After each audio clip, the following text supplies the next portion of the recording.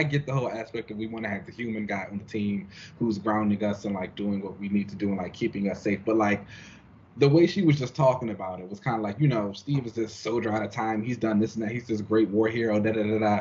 Sam, you're just some guy. You're a social worker. It's like that's not now. See, that's exactly what she gave. That's exactly what she gave, and I expect it from Carol because she.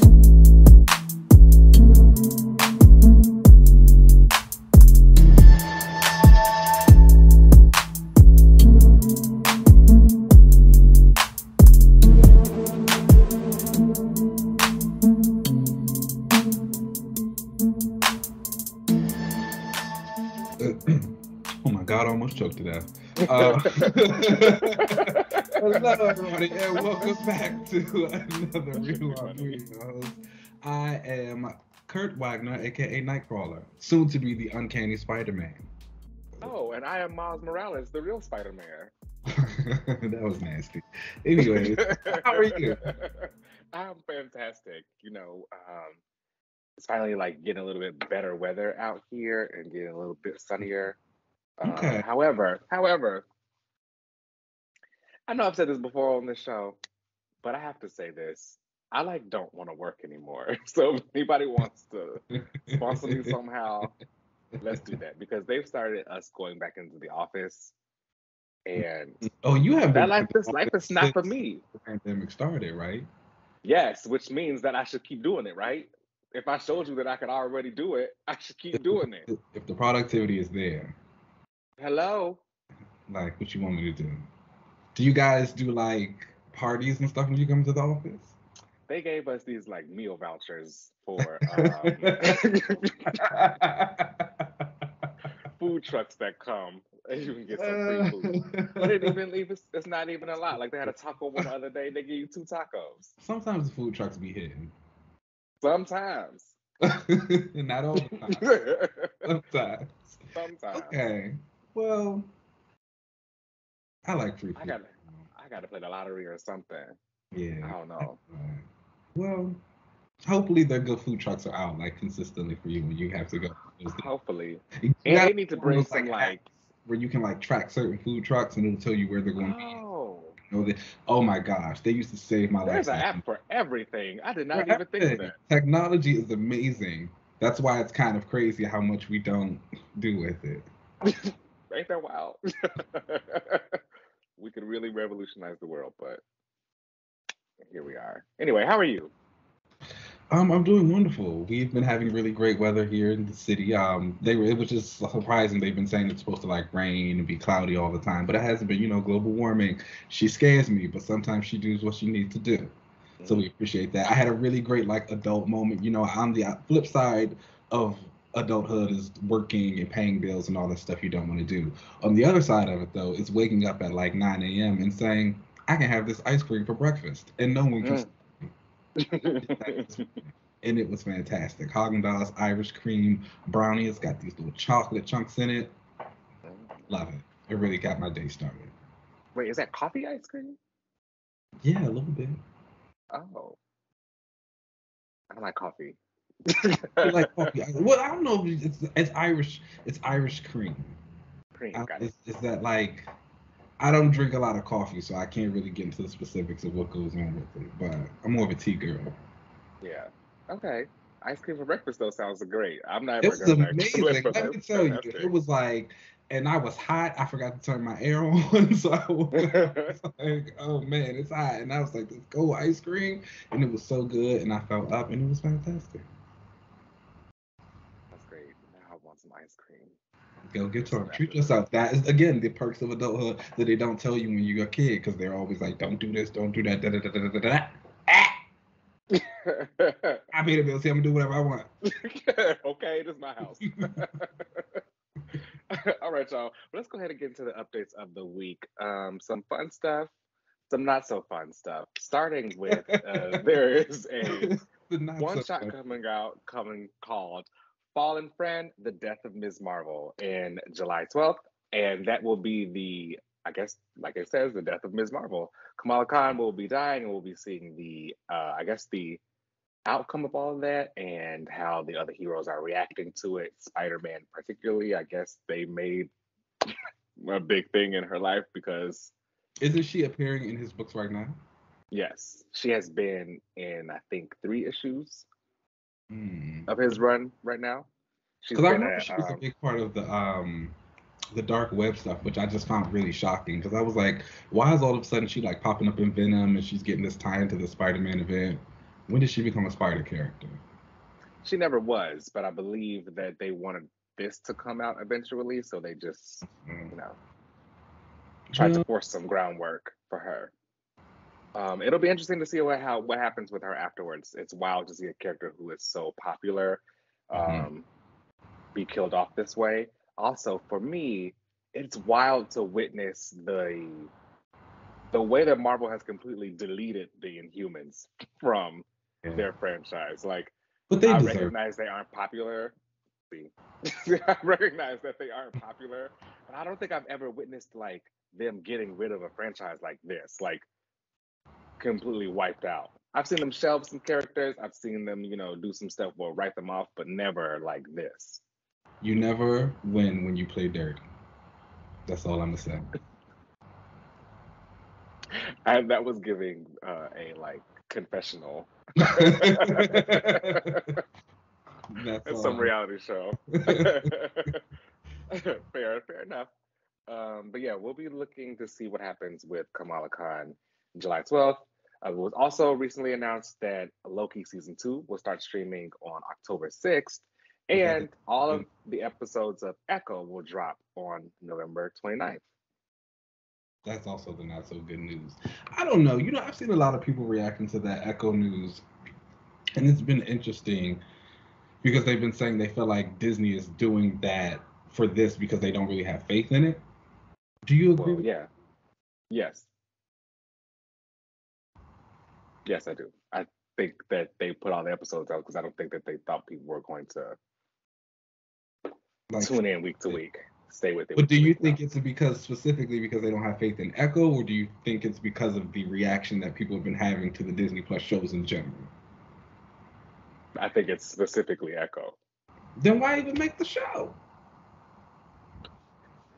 I don't know. I think because she was popular, I guess, enough in the other shows, and I'm sure they were using this as also it's the time. It's the holiday season. You're not gonna expect people to kind of tune in week to week during the holidays. Everyone's on their vacations. Sure, they are on vacation at home. They could keep up with stuff, but the last thing they do is keep up with a show. Most of the time, people are doing other things while they're on their vacations. So I don't know. I feel like could be the holiday season. Could also just be Echo. I feel like one of the things that's always kind of saved Marvel is that people always go to the Marvel engine no matter what. Like, they go see it, they know it's there, it gets watched, it gets its views, it does what it needs to do. I don't know. I don't know how I feel about the situation. I just wanted your input. That's what I've been seeing a lot of people say, and it just piqued my interest. They may have had some information or looked at the characters and may have noticed that new characters may do better when they have all of the episodes instead of, being drawn out week to week. I mean, I'm a watcher, so it don't matter. Yes. But it's interesting to see what they're going to be doing with her. I know they said something about her having powers and she goes back to where's she from, like Minnesota or something. I think it's gonna focus. I hope it doesn't focus like on what that Phoenix miniseries she had was, where she was fighting with the adversary and they were like going back through time to deal with her family lineage and all that stuff. It wasn't very good. That's kind of what it sounds like they were doing. She was going back to whatever her hometown is. I forget where they made it in the MCU. She goes back there and is dealing with these new powers that she has. Okay. Phoenix. I get dropping them all at once and not having the faith in that because that's not who it's supposed to be. But whatever. Isn't she supposed to show up in Daredevil? I'll wait for that. She is supposed to be a show up in Daredevil. So hopefully she does some more stuff over there. Daredevil should be good. That's like 16 episodes. Are they going to do that? Yeah. Week to week? Of course they are. That's a long time to be watching the show. And we're going to be there every week. Wow, shout out to Daredevil. Okay, next up, we did find out that Chiwetel Ejiofor, I believe that's how you pronounce his name. Apologies if I got that wrong. He has been cast in Venom 3. Now, we know him to be Baron Mordo in Doctor Strange, but now he's been cast in Venom 3, and they say he's going to be kind of like a opposite character to Venom. So, do you think that they are starting to maybe show that Baron Mordo is going to be in Venom? Are we getting more MCU connection here, or do you think he's going to be a completely different character? Oh, I don't know. Someone's going to have to tell me. I will not watch it. A mess. Anyway, I know I've never seen Venoms 1 and 2. That is wild. I don't. Neither have I.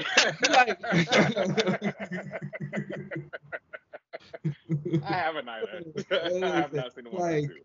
I don't know. People greatly underestimate my ability to ignore something I do not care about. When we were talking about Ben Reilly that day, I don't know who that is. You still don't know. I still don't know. To this day. You know what I'm saying? And it's just like, Venom, I'm sorry. I don't know what it is. It just does not appeal to me in the slightest bit. I don't want to consume any of his media. This stuff happens. It's successful. Good for him. It's very popular. I'm going to stay where I'm at. We're cool. And it's crazy because Venom has a lot of people who I really like in it. I like Tom Hardy. I like Riz Ahmed. I like Chiwetel. I like... Who else is in this movie? I think Michelle Williams was in one. Mm-hmm. You know what I'm saying? I like those people, but I just... Yeah, I'm not going to do it. I'm sorry. Yeah, I don't know either. Venom just doesn't have the juice for me. I just cannot connect with it. But it'll be interesting to see if they're going to have this kind of MCU connection if he does end up playing Baron Mordo in this movie. But I thought they did that already. I feel like I heard something about after credit scene where didn't he get transported to the universe with Tom Holland and Spider-Man? That was Vulture. Oh. Not Mordo. Well, no, that's what I'm saying. I thought that was already his MCU connection in. Oh, yeah. I guess technically that is something. And I think that was in Morbius. They showed the connection, which another movie I did not see. No, I watched. Oh, it might have. Actually, that does sound right because I watched Morbius. And maybe that's where I'm thinking of the scene from. You watched Morbius, but you didn't watch Venom?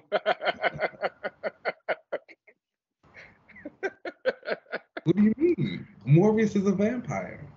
Ah, there it is. Got it. And it has Jared Leto. I like Jared Leto. I don't know. He's interesting. Weirdo. But he's the hell now. He is. I don't know. He is. But I just think he's interesting. I don't know. Okay. You know what, y'all? On that note, let's go ahead and take a break, and then we'll come right back.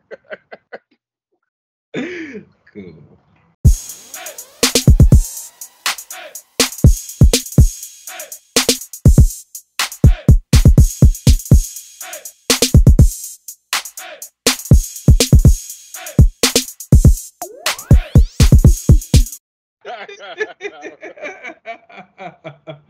Yes, so determined, but you know what? That is fine. We'll shelve it for another day. All right, everybody, welcome back to another pool week. And we had a huge pool week this week, honestly. There were tons of comics. I don't feel like I've had this many in so long. It took me the entire week to actually read them. A couple of quick pulls before we get into the main books of the week. Obviously, there was the Vigil #1 that came out. That was from Raney and Sharma. It's a new team, a part of the DC initiative with some of their new books. It's an all-Indian superhero team, so check that out. It was really dope. Titans #1 came out. This is Tom Taylor and Nicola Scott taking over. The Justice League is on hiatus, so the Titans are stepping up as the premier super team, and it's got that classic feel. It's got the team back from the Wolfman Perez era, if you know what except for Jericho, which I think is kind of a slight. I think Joey should be back with this group, but whatever. I come back. check that out if you're into the Titans. She-Hulk 13 was out this week. That continues her romance comic. She's got this new villain kind of guy who's also trying to woo her, so he's coming in as like a potential suitor to maybe mess up some stuff she's got going with Jack of Hearts because he's been distracted since his powers have come back and he's doing a lot of stuff. Captain America, Sentinel of Liberty number 12 was out, continuing the Cold War event. This was part 3. Really great art. The team was in Antarctica, so they all had on like these kind of stuff. So I take that black. They all had on like something white, and Sam and Sharon just both happen to already have a lot of white in their costumes, so it worked. Steve is very much in his blue, and Misty still very much got on that black and red thing she wears, which now when I think about it, I wish they all would have had on like some type of stealth tactical suits. That would have been like a really nice little art thing. But whatever, nonetheless. Sam had these white wings. They were hot. Bloodline, Daughter of Blade, number 3 was out this week. Really great story. I'm not gonna lie to you. The story, the plot is kind of like. What happened? What happened? It's doing a little bit of like moving around. But they're like, this story is pretty much about Brielle, and like they're building this world out for her. They're like building her friend group out, the school she goes to. She's building this relationship with Blade. He like gives her a jacket, this issue that was super cute. They have introduced Whitney, who was like the foster child of Deacon Frost, and she has become, it's like a Buffy Faith type of situation they got going on. So like that's really cute, and like that's what this series gives me. So I like it. Like I said, the plot is a little okay. we just move in until we get to the finish line. And Guardians of the Galaxy number 2 also came out. That continues the story of like their thing going with Groot, and he's like destroying people. They're trying to save folks. There's something that happens with Peter that makes it seem like it looks like the next few issues we're going to be dealing with the Spartex people and like all the Star-Lord stuff and Master of the Sun and astrology. I kind of just piled a lot of that on there. We definitely are dealing with like some Spartex people because they sent him a message. So I'm really excited for that. So check back for that. But let's go ahead and get into the main bulls of the week. We'll start out, we've been doing LZ and his rereads. Authority number 3 from Warren Ellis and Bryan Hitch. And tell us how you're feeling about the boys. Yes. So, all right, this issue opens up again. There was all that destruction last issue that happened in London. And of course, the heroes of the Authority are offering some assistance to help out the people there. We have Swift and the Magician down there and on the trenches helping people, like they're digging people out of dirt and like moving stuff around, really showing that they're heroes. Then you have everyone back on the carrier, and Apollo is like, are we going to do something about the island that we just left in that big force field? And Jenny Sparks is like, well, somebody shut this man up. Like, I got the plans, like, get him out of my face. And I thought that was a really cute moment while she's giving everyone kind of a sit rep around the carrier and telling everyone what they need to be doing. The United Nations and the villain are having a back and forth. He basically is telling everyone that he is attacking these places because he feels like it. And I won't lie, I personally am okay when the villain is just bad. Sometimes the villain is just bad. And I feel like for introductory villains that are kind of mostly just there to get the team together, and so we can kind of see that, I'm okay if they just exist to be bad. They don't need to have this like deep, compelling background. So I mean, granted, he does, considering like he killed his siblings, he just wanted to take over. But I'm okay with him just being a villain. So the team gets back together, and Jenny Sparks is going over the mission. She tells Midnighter she wants him to sneak onto Gamora Island while the rest of them are going to go to Los Angeles because they figured out that is where the next and final attack is going to be, because the villain has been drawing this circle with these 3 dots on everything, and they kind of used that and figured out how to triangulate where the next attack was going to be. So she was like, I'm going to have Midnighter get in behind on Gamora Island. We can drop you off. We can use our teleporter to get inside this force field, while the rest of us will go to Los Angeles to protect it before we can kind of get there before the attack actually happens. She gets annoyed because she hates calling Midnighter. She's like, what is your real name? And he's like, no, you would call me Midnighter. And say that is my real name. And then she was like, you and Apollo don't have real names at all. She's like, Midnighter's like, no. And she says, oh, well, which one of you is Bert? Which one of you is Ernie? Which I don't know if that kind of joke would have gotten away with like today, but I thought it was funny. Yeah, I thought it was funny. They also like cursed in this, which I thought was like, oh, okay. This I is think one definitely of the like, most interesting things when I go back and read old comics is like how frequently they actually like cursed in the comics. yeah, Like, oh my gosh. And it was like it would be like some bad words. yeah. The It was like, engineer in here is asking like, "Oh, could I bum a cigarette off of you, Jenny?" And she's like, "This is my last one." And the girl was like, "Well, I only want one." And Jenny was like, "Bitch." And I was like, "Oh, I thought it was funny, but it was wild to see that in a comic book now."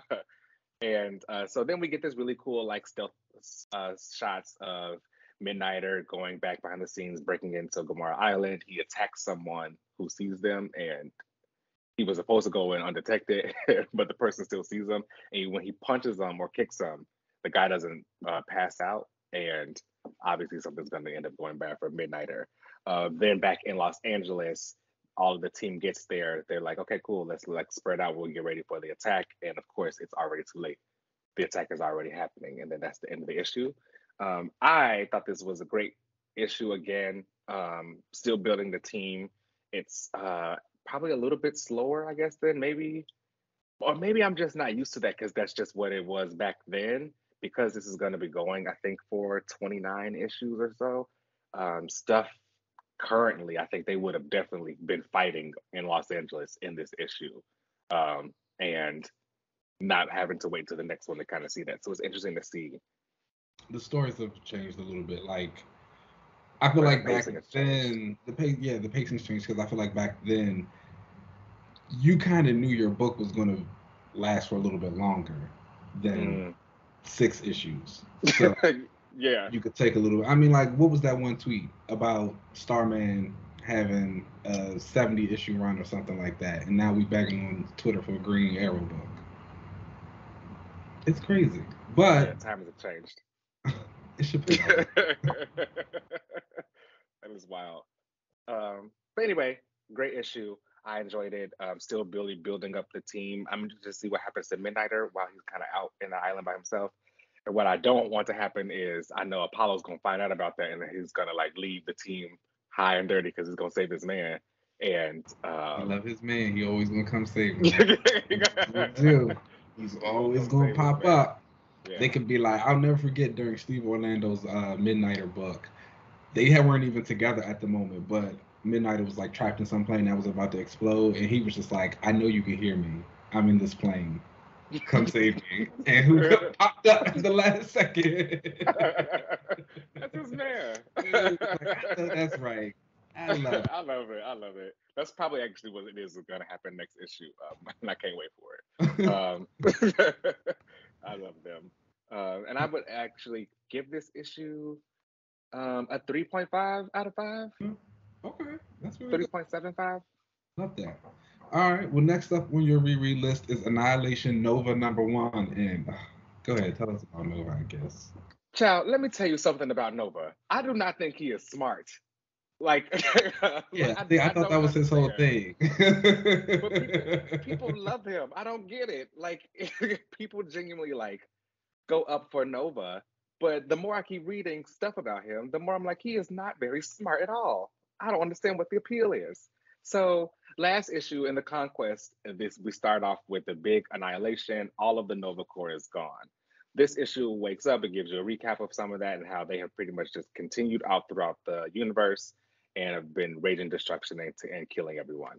That was 4 days ago. Nova has been passed out on this island. I mean, on the barren waste, I guess, of Xandar for 4 days. He's starting to kind of wake up. He is freaking out again about the how everyone is dead while the world mind is talking to him. The world mind, everyone is kind of like it's the owner of the Nova Force. It's like their big machine in the sky. If you were the Power Rangers, like it's like the Zordon. And he sees some more annihilation bugs, and they're like eating the old Nova Corps members, like the dead Nova Corps members that he knew. This caused him to freak out. So of course he just like runs off, attacks them. But of course he can't even defend himself against them. You just survived this explosion in this attack. Too weak to fight them, he almost dies. The Nova Force in his helmet has to take him out of that fight, activate his flight, take him away from that. And this entire time they're telling him that like everybody's dead, but the world mind, I'm still here. I need you to take me someplace so I can reconstitute myself, and then I can kind of bring things back. I know the Nova Corps is dead, and we can have time to mourn that later. But for now, at least take me somewhere, and I can at least have because he's like all of the culmination of everything of Xandar and the entire Nova Force. Go and do that. The entire time, Richard Rider still needs everything like explained to him over and over again. Anytime the world mind would say something, Richard would be like, "So what does that mean?" Or like, "Explain it to me like I'm slow," or like, "Break this down for me." And finally he gets it. He's like, "Oh, you want me to?" You know, it's funny to like hear that, because honestly, even when we say about Richard Rider, that would be me. I'd be like, "I'm not smart that way. You need to explain this differently because I don't get what you're saying." I'm just like, pay attention, my gosh. And Richard's like, "Oh, okay, I get it. You want me to absorb all of the Nova Force, which is what the world mind is created of." And he's like, I only carry just a little small fraction of the Nova Force with me whenever I'm a Nova.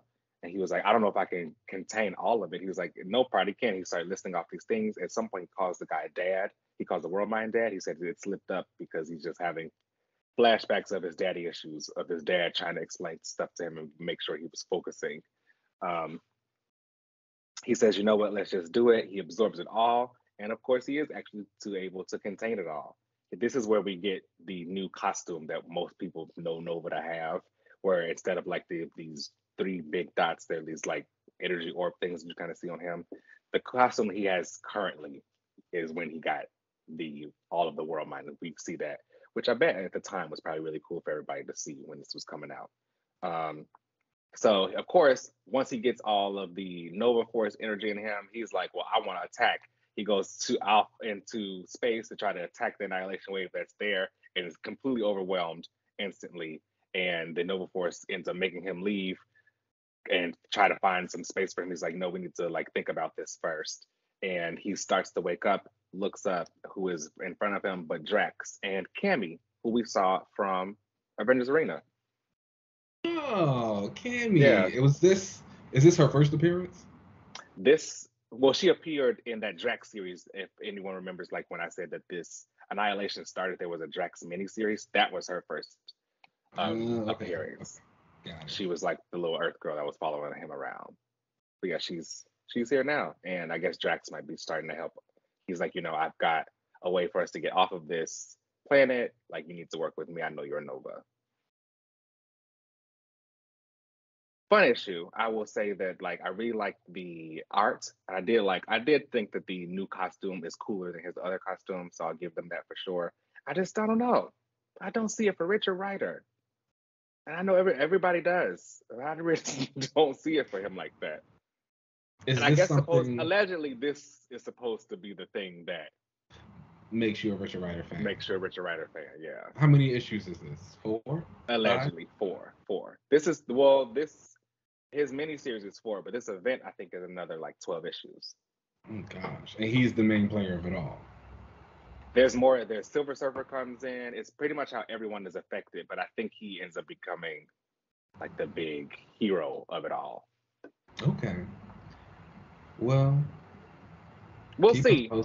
Keep us posted. Tell us how it goes. I'm excited for your journey with Richard Rider. What's the art like?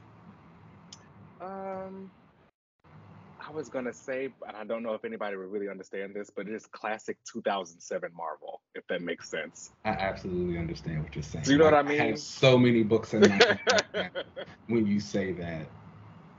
I got it. Okay. It's that. Okay. All right. It served its purpose. Yeah. All right. Well, next up on our list, we're getting back to the present books now. Fantastic Four #7 from Ryan North, and I keep forgetting who's doing the art. Is it Coello? Ibanez? Yes. Oh, okay. Look at me. You got it.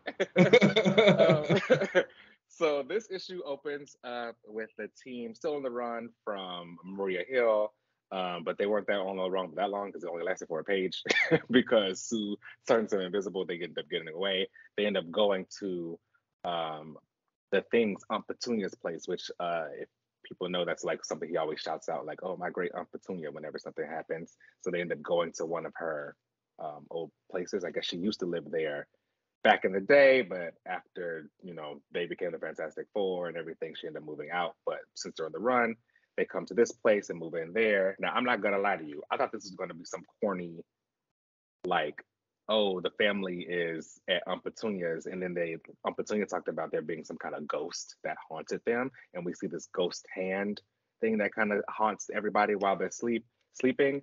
I thought it was going to be kind of that, and then more of them as like a family, because we get this moment of they need to fix a place up, and we get this moment of Reed and Human Torch fixing the roof up, and it's cute to see the like brother and the brother-in-law kind of trying to work things out together, and Reed being too scientific about stuff.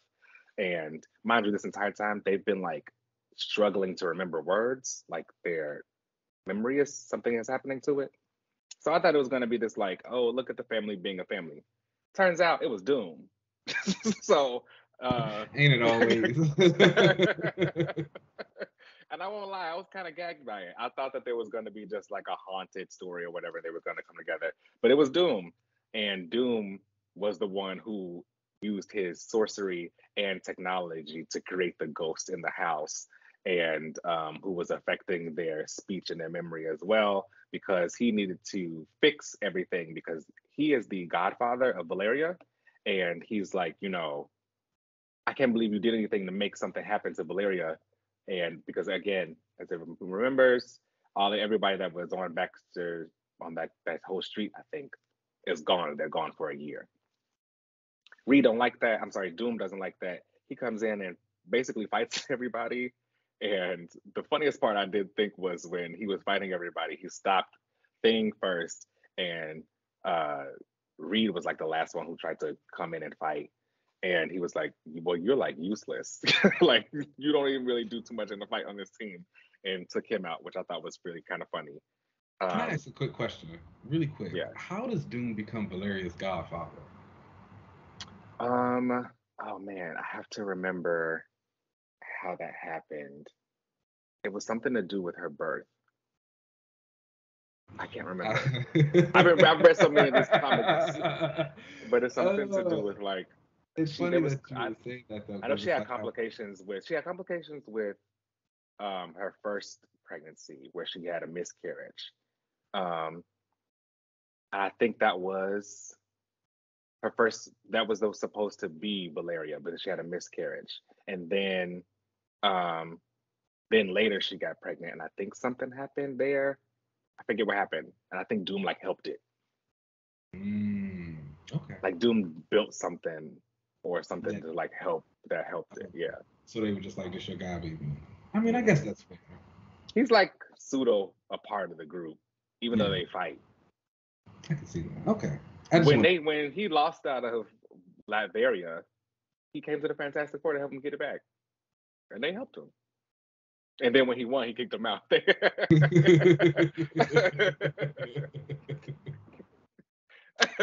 I thought was great. But yeah, Doom ends up using his like time abilities, because again, Doom was like one of the first inventors in the Marvel Universe. He used like this time platform to go back to try to stop Reed from ever sending everybody away. Long story short, he realizes that it always is going to happen, and he goes through this whole time loop. He's constantly being an annihilist, tries to beat the team, and of course, like, you know how time stories are, they end up showing you like, this is, if you change this one thing, this is the extreme that you're going to see next. And we see like a bunch of different moments of that with Doom and the Avengers and stuff.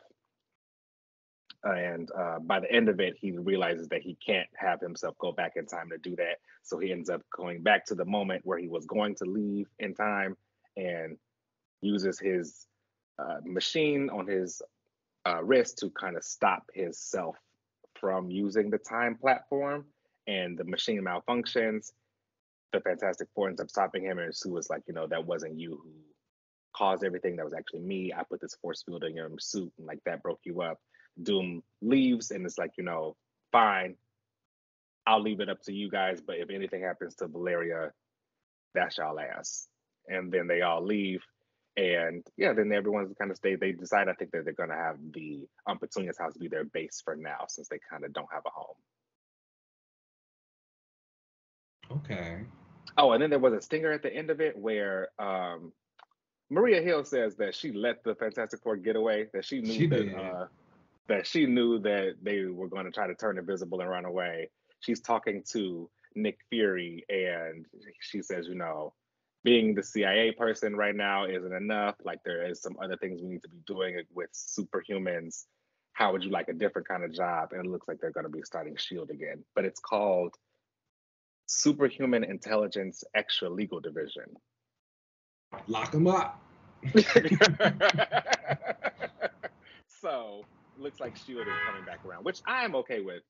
I never thought it should have left in the first place. Like, it's one of those things. It's got to go up and down sometimes. I'm cool with it coming back. I love Maria Hill and I love Nick Fury, so I support it. Yeah. Is the Marvel Universe getting back to basics? We got the Avengers coming back around, S.H.I.E.L.D. coming back around, the X-Men are being hated and feared again. Sentinel's on the run. The House of Ideas, baby. Wow. But yeah, I thought this was a great issue. Really fun, Doom focused. It was double sized, it was 44 pages. So lots of fantastic art in there. Really cool stuff again with Doom. Okay. 4 out of 5. Shout out to the Fantastic Four. I know some people who said they read it. So okay, we're here. Let's do that. And please, y'all, let's just wait for the people to tell us who's going to be them. Let's stop the fan cast. Fan casts are never going to stop. I saw a report though that was saying that Emma Stone was like looked at for Sue, but she had to drop out. Tossed to the side. Thank God for that. And I thought she would have been a great Sue. She would not. Whatever. Anyways, moving on. We had a brand new number one this week. We actually had a lot of new number ones this week, but this one specifically we want to talk about was Avengers number 1 from Jed MacKay and C.F. Villa. This is a big new era for the Avengers, of course. I have talked about Jason Aaron's run while it was going on. I was a big fan of it. This one is, once again, like you just said, kind of getting back to basics with the team. There are 2 simultaneous stories going on.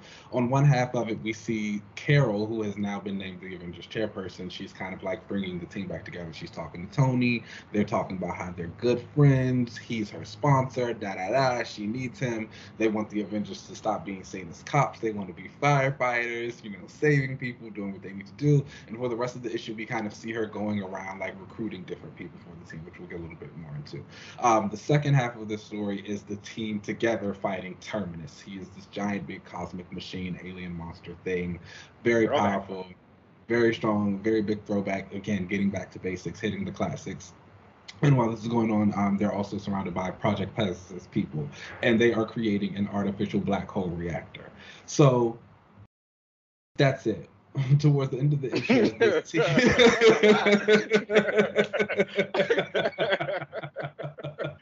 What you mean that's it?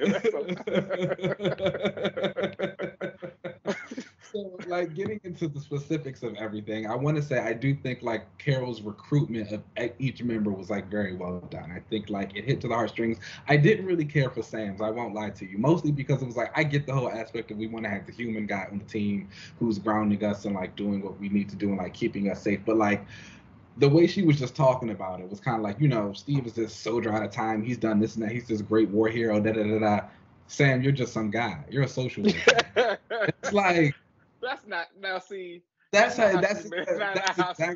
exactly what she gave. That's exactly what she gave. And I expected from Carol because she's ignorant. So I only let it slide because of that. But I didn't like the way that was handled. There was a much better way that she could have said that, and it could have been handled. Like, let's not downplay who Sam is. Like, he was not just leading some of the greatest Avengers times and kick your ass down this. No. That's not what she said. She was like, "You, Sam, social worker." Like, okay. Like, you for the people. But anyway, she said we don't need some old man. We need people for the people. I understand the intent behind what she said, but she could have said it better. That's all I'm going to say about that. But the stuff with Wanda, I thought, how she was like, once an Avenger, always an Avenger. You are my people. The stuff dealing with Vision, I really do like MacKay's Vision as well. I thought that was really great. Thor, I'm liking this team. When we get back to the team in the actual battle, I thought that was really well done. Kind of seeing them all, like how they communicate. Captain Marvel to Iron Man to whoever, going back and forth, and still getting a bit of those interpersonal relationships in between. I love that Sam and T'Challa still kind of beefing from what was going on in Sam's book. You called him Falcon. Kind of saving his life. But nonetheless, doing that's going on. It was just really good. So, and towards the end of this big fight with Terminus and Project Pegasus, the black hole reactor is going to explode. Wanda is doing like her bit to try and hold it in place, but they need to get it clear. So Carol, of course, is like, okay, I'll take it. It's getting really bad. It's getting dangerous. Sam flies up. He's like, okay, I'm going to try and intercept. It explodes, and Carol wakes up. It looks like in another universe or another time of some sort. And who was there but Mr. Kang himself? Not Blue, but he's hurt. And he's like, Carol, I've been waiting for you. It's about time you got here. And that's where the issue ends. But why would he be blue? That mask. Just wear the mask so you can be blue. People love that mask, but they think he blue. Just wear the mask so you can be blue. I don't know what else to tell you. You should be blue. I thought the place where she woke up looked kind of cool. Yeah, again, so I'll appreciate that. He did. He don't take them off. Okay. I always give it Mary J. Blige. King J. Blige. And I think that the issue was great as far as like a first issue. I do appreciate them getting back to basics. When they do stuff like this and also comment on where every character is at that moment, it makes it feel like a continuation of the Avengers franchise rather than we starting all over and doing this again, and this probably won't matter when the next run comes. I like when someone decides to pick up the baton instead of stepping right over it. I mean, I don't remember the last time they've had a Avengers run that opens with a recruiting of the team. Normally they just are. And I love a good together. Recruitment drive. I think those are some of my favorite issues. I think back to like those JLA and JSA issues where you just have the Trinity kind of like run over everybody. I think stuff like that is really dope. And it's fun. I love this classic team of Avengers. I would like maybe like one or two more additions, specifically women. I think like a She-Hulk would be great here. I think a Firebird would be amazing on this team and really like continue that classic feel of bringing back some of the stuff. She's connected to these people. It's time. But what she gotta do? Hand out pamphlets Firebird? About God. The goddess of fire? Handing out pamphlets to people talking about Jesus. She is a goddess. And her and Thor, when they get together, oh my gosh, it's going to be so good. Let me write MacKay right now. Let me actually write. I don't know. What's the email? Because I'll send them something. Anyways, but that's how I feel. But other than that, I think the team feels very classic. I think it's very good. Like you said, I think it was a really good introductory issue to bring them into it. It feels big. I'm going to stick around. CF Villa's art is really great. Like, I thought this was a fine issue. Again, I had like my own issues with some of the recruitments, but honestly, I'd give this like a solid 4 out of 5. Okay. Yeah, same here. 4 out of 5. We'll continue with the Avengers then. Welcome back. Yeah. Even though they never. Welcome back. Again, I was a fan of Avengers and stuff, but whatever. And our final big book of the week was our number one for Cyborg. Again, continuing DC's initiative with their new books, and this comes from Morgan Hampton and Tom Raney. And Morgan Hampton actually won one of the like writing competitions that DC had. I think it was actually from Milestone, and then like he's kind of like come over into that side with that. So this is really cool for him to see. He did do a little bit of the story in one of the DC anthologies that came out recently that was good. And honestly, this issue continued to be good. We start out with Cyborg. He's back in Detroit. He's fighting Gizmo and Mammoth, who are like attacking some kids in Detroit. And he takes them down. Everybody's like, oh, Cyborg's back. He's this and that. Da-da-da-da. He's that dude. However, there is an Estelle Green who runs the Do Better Detroit like blog. She's basically Charlemagne, and this is her Breakfast Club. And so she's like, talking about like they're showing the video of Cyborg in the center. She's like, I know that's not who I think it is. Like, the Booyah Boy is back, and he's like, he pops in and out only when he's trying to do something nice for the cameras. He's gonna go back to the Titans. He's gonna go back to the League. She's like really going in on him, and so it's like you see her come. Kind of gagged him a little Anyway. No, they're not wrong. But it was interesting because while Cyborg was like fighting Mammoth and all of this stuff, he keeps getting phone calls and texts from Sarah Charles, and they're over in those. Sarah Charles is like the one who's kind of been considered his like longtime love interest.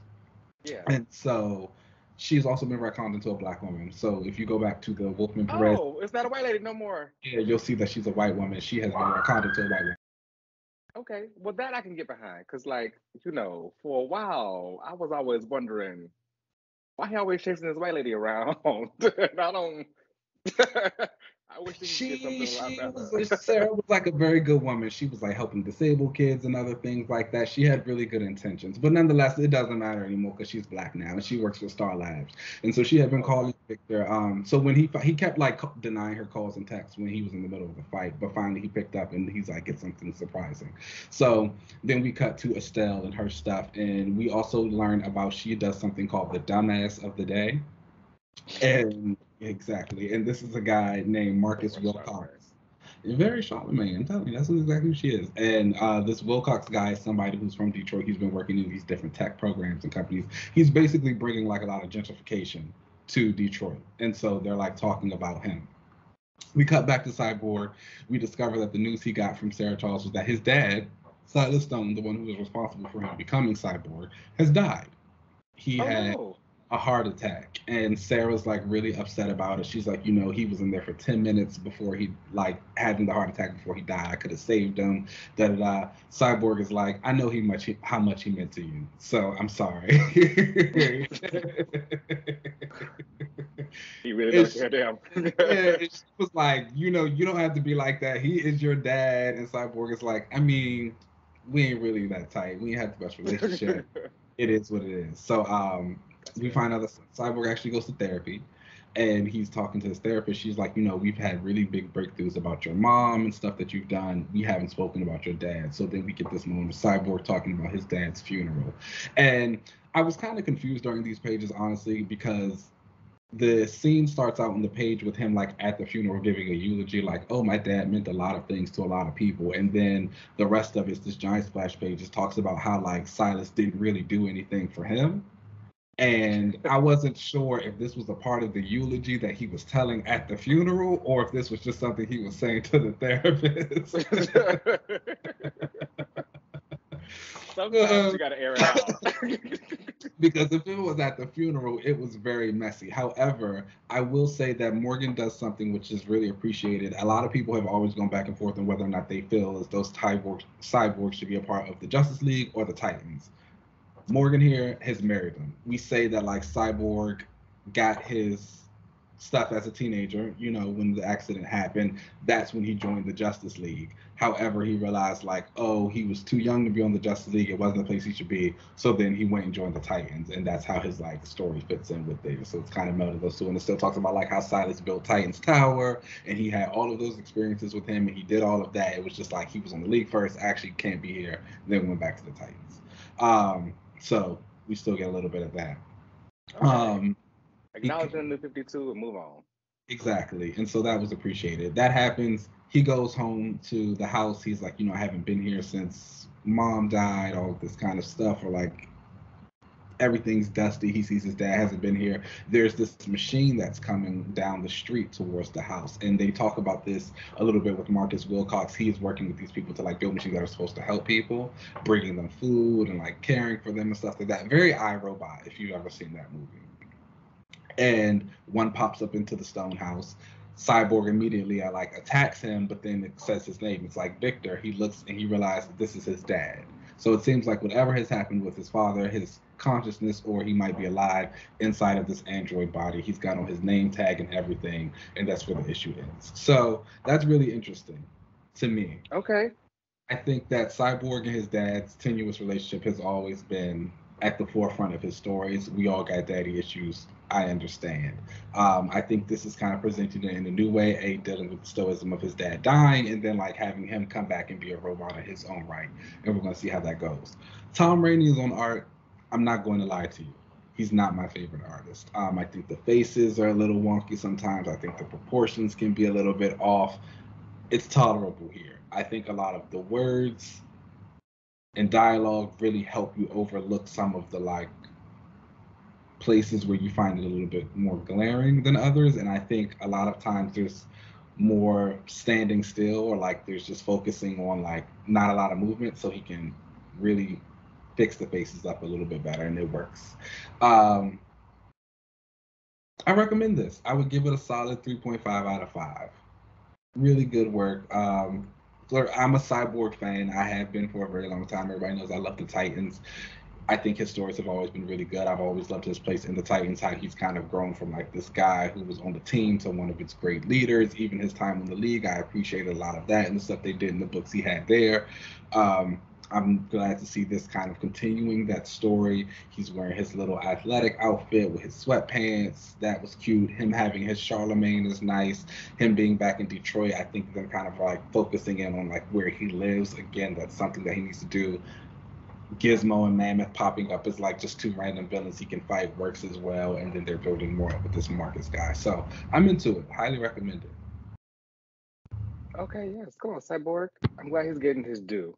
He deserves it. He, they keep with him, and I think a lot of writers in the past, I always recommend the David Walker run to people. I think that did a really good job of like marrying Cyborg to the league. Honestly, I think that was probably like a really good story for that. I know a lot of people kind of don't like it because in it, Cyborg gets the ability to transform his body so he looks completely human, and they feel like that kind of undermines the point of his character. I personally didn't mind it, but I also understand because I do like a nice mix of like Cyborg and organic in his design.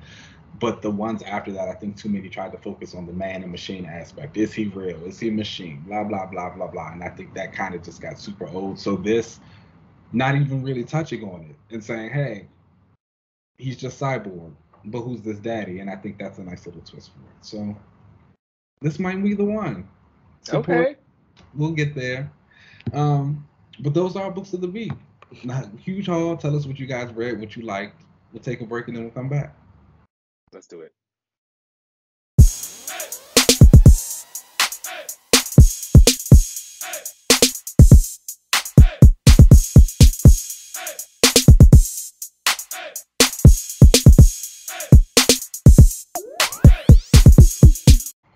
Did you see Lil Kim's new magazine cover? I did. I thought she didn't look that bad. She looks good. I liked it. Yeah. With the blonde wig on, updo. That's Queenie. I was just telling my mom about how I snuck and listened to her CD when I was younger. I'll never forget when I was younger and like my grandmother had listened to one of my CDs, and of course it was like a Tupac or DMX CD one day, the most Classic vulgar one King. I have. And so she goes like, "Oh, this is horrible music," and so she Real like, rider. Oh no! Did you get him out of the trash? I did. I knew. I was like, you listen to one album, like you throwing away my Britney Spears music. Like I had a B2K album in there. I was like, oh, this ain't that bad. Calm down. And she was just looking at me. She was like, you need some gloves.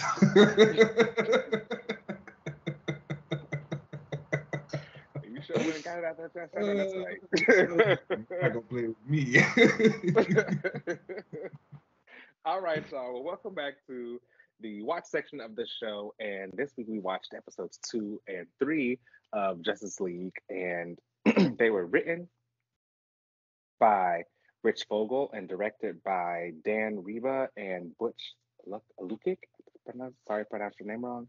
And I will have to say again, kind of like what I said about the first episode, but like these two episodes together, it truly is like the best way, in my opinion, to like present a team and what they should have followed for live action. Like you have an antagonist for an outside antagonist that all of the heroes can use their abilities against, you know, in a way that each character can be shown to be powerful and be shown in the best light that you can, and show the team coming together and being heroes. And that's what we got throughout this one. We had the heroes rescue Martian Manhunter at the end of the last episode, and now with this one, they're trying to come together, and the like alien creatures. I think they call themselves.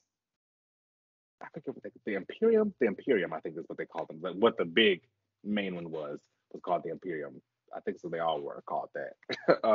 But anyway, they start attacking. The Justice League starts to come together. I will have to say it was a little bit of a stretch for Martian Manhunters to be like, oh, well, I sent out a call for them to come and help because Green Lantern says he was like far away in space. So that all makes a lot of sense. But whatever, we move because everyone comes together, gets to show off their powers. Wonder Woman, John don't really see it for her, and I'm on his side. So you know I am. John is like, who was the rookie in the tiara, and she tries to show off like her skill. Later on, they kind of like butt heads because he's like, this is what we need to be doing, and she's like, well, I'm from Themyscira, I can do what I need to. He's like, girl, relax, we're a team. What's also interesting, like rewatching this series now, seeing how they get or like how they start out, knowing how far they come in the actual show. Yes. And like how close, like they're friends, and like she was on his side, especially when she was dating Shayera, and Shayera turned out to be a little trade up. We're gonna get off to that later. I'm sure we'll get there. I got thoughts about that bird lady, so I'm sure we'll get there.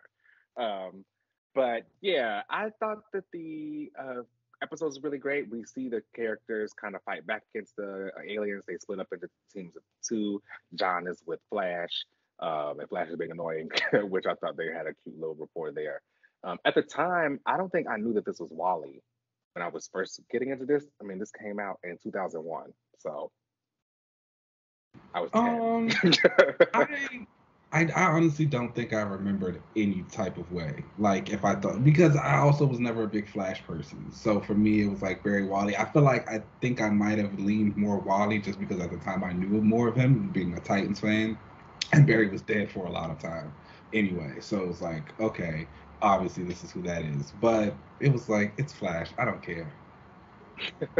Even as a kid?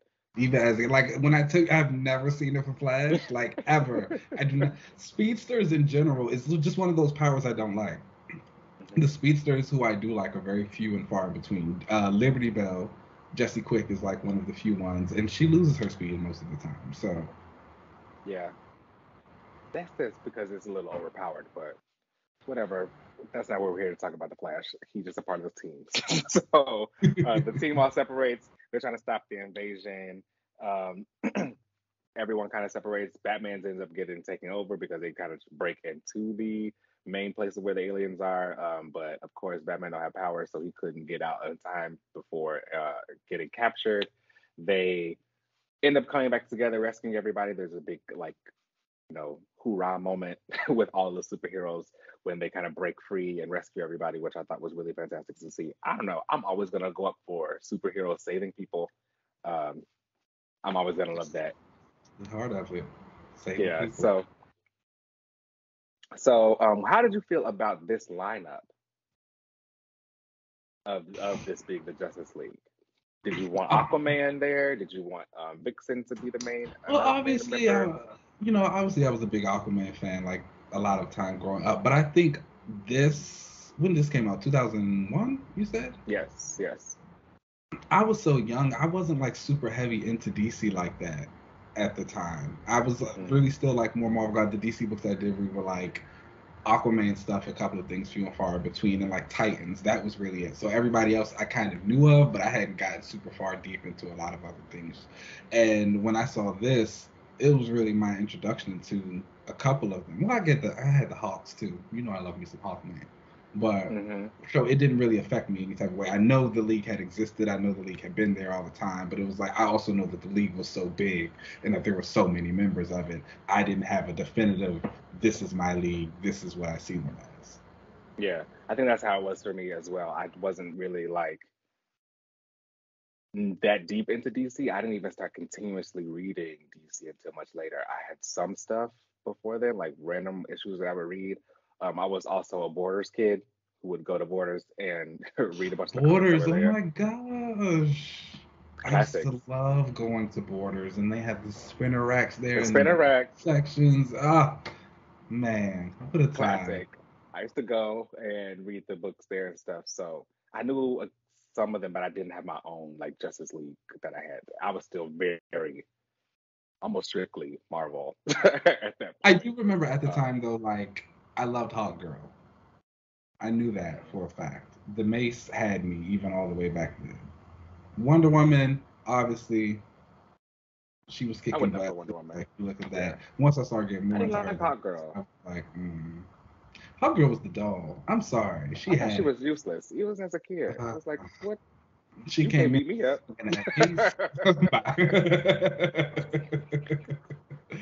She came in too much She didn't do much without the mace. I will agree with that. But when she worked it, she worked it.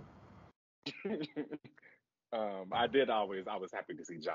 I was already a John fan at that point. So John that is definitely like cemented into my childhood nostalgia. And again, part of the reason why John is old. Hopefully we can break free of that. They probably have to fix that in live action or something. But we're working on it.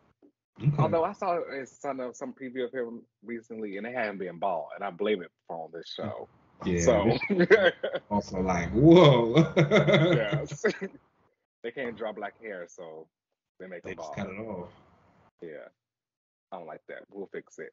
But yeah, I think this was, again, I think this should have been the way that the live action Justice League should have been created. These characters are so iconic that even if they weren't to have a solo origin movie before, you could have done something where they truly just teamed up to fight a Starro or to fight these random aliens that came, and they just came and that's what they formed the Justice League as. You know, at the end of this, they are building the Watchtower, of course, funded by Batman. And they're like, you know, we did great together. What if we stayed together as a team? And Flash is like, you know how corny that sounds.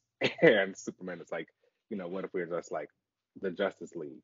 And they kind of go from there. I think that's easy enough for you to do with these very iconic characters. Then from there, you can do solos, which I think is what they do in this show. I think for this season, each couple episodes are kind of, you know, spotlights for each individual. Yeah. Maybe get some of their villains, which, you know, even like I was saying earlier, I might not care about the Flash, but that Rogues Gallery is iconic. And he's got some really cool ones. And so it's like you get to see those people come in. And like even just how the league, we'll get there when we get there. I'm excited. Yeah. I'm excited to see how they interact with Aquaman. Because I know he's a little nasty thing in this. This was definitely, he definitely got a lot of that like 90s pad era Aquaman synergy. I'm so glad we moved past that. The hook hand and all that, I never want to see it again. Do you like him on the Justice League, or should he always kind of be the king that they come to sometimes? I like him on the League. He gets along with them sometimes. Like I like it. Honestly, I like his relationships with Diana and Bruce a lot. I like his animosity with Clark. They kind of don't like each other, and I think that's fantastic. And I like it too a little bit too. And he's also got a really good relationship with Martian Manhunter. Him and John, I can't think of too much that they do, but they be around. I don't know. They be around each other. I don't think they really interact too much like that. No. That'd be a fun team up. Maybe. You think he likes John or Hal? John. He definitely don't like Hal. Okay, we'll see. But yeah, I like these episodes a bunch. The animation was great. I thought that what they were able to show on HBO Max was in HD, and they definitely used HD versions of this because the animations were a lot more crisp and the lines were a lot crisper than previously, and I like that a lot. Yeah. A little nostalgic, I guess. It's a good time. It's always a good series. Cartoon to watch, and it's on Netflix now for people as well. You want to watch it there? They've got that and Justice League on there. Yes, so which I also rewatched the first episode, even though I know we did it a long time ago. But I rewatched the first episode of that again, and it kind of just takes me back to this Avengers issue because in that Green Arrow was complaining like, "Oh, I can't be on this team because I'm a human," da, da, da, da, and Batman was like, "Girl, get over it. Like this is why you're here to do that." And how he said it was so much better than how Carol said it. You're going to find a way to hit on Carol. I'm just stating the facts. This is what's written in the books. This is what's written in the books. I'm just reading what's in the books. Find a way. My gosh. You call the man a man of the people, and now they're mad. She said, "Oh, why we need this out-of-town war hero? Oh, you're just some guy. You are the guy. We are picking you over the other one, and they still mad. Can't win for losing. What a shame. Hopefully, we should kick them off soon. Anyway, all right. Well, then that brings us to the end of the show. That brings us to the end of the show. Please make sure you guys rate and subscribe us wherever you get your podcast. You can find us on Twitter and Instagram at Another Relaunch. You can email us at anotherrelaunch@gmail.com. You can watch us on YouTube at Another Relaunch TV. You can find me on most social media platforms at UncannyLZ. Keenan, where can they find you? As always, you guys know you can find me on Twitter and Instagram at Keenan Lance. There's an underscore at the end. All right, so let's get up out of here, and we'll catch you next week. Peace. Peace out.